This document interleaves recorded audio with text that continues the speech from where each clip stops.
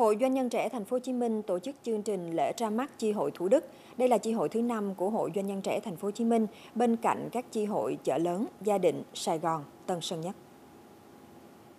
Hội Doanh nhân trẻ Tp.Hcm YBA là tổ chức hội tiên phong của doanh nhân trẻ cả nước, là nơi hội tụ nhiều thế hệ doanh nhân có tâm, có tầm, dấn thân, đóng góp cho sự phát triển của thành phố nói riêng và cả nước nói chung với khát khao vươn ra khu vực và toàn cầu. Dựa trên hoạt động thực tế, Hội Doanh nhân trẻ Tp.Hcm đã quyết định thành lập chi hội Thủ Đức với gần 50 thành viên và phân công bà Phạm Ngọc Thanh Phương, Ủy viên Ban chấp hành, trưởng Ban truyền thông Hội Doanh nhân đảm nhiệm vị trí chủ nhiệm. Các thành viên ban chủ nhiệm chi hội Thủ Đức được đề cử là những cá nhân xuất sắc, đảm bảo đúng các tiêu chí và tuân thủ đúng điều lệ của Hội Doanh nhân trẻ Tp.Hcm hiện hành.